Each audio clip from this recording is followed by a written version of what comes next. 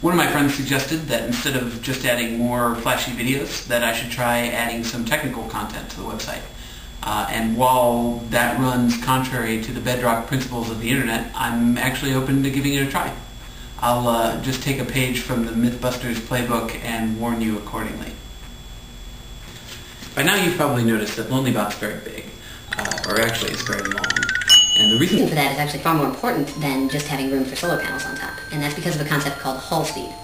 Hull speed is sort of a maximum speed limit for all displacement craft, where a displacement craft is any basically slow boat that rather than lifting its bulk out of the water and skipping over the waves like a speedboat, just sort of plies slowly pushing the water out of the way like a rowboat. So if we were to imagine that my terrible drawing here is our boat, and that it's moving in this direction, it should be intuitive that it actually creates a little wave near the front of the boat.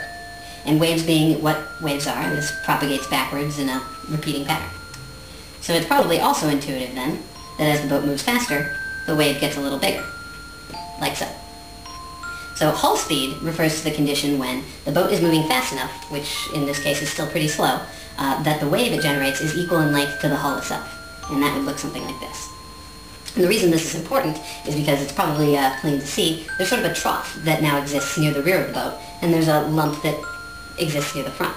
And the net effect is that in order to progress forward, the boat has to climb up this sort of hill of water that it's created. And that takes a tremendous amount of energy, and it effectively limits all boats that operate in the displacement regime to operating at or near their hull speed and no faster.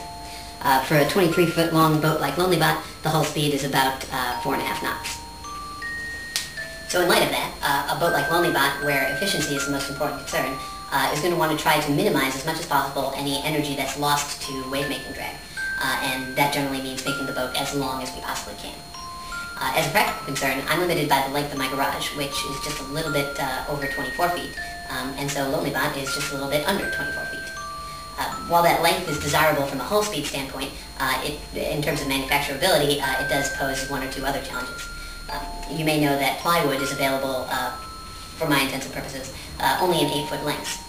So because the length I need from each panel to achieve 24 feet is so close to the length of the panel itself, there's not a lot of excess to work with for making joints, which means that I'll need to be particularly mindful in how I choose to construct the joints between each panel. So that will actually be the next project. Hopefully in the next couple days I'll get started on those joints.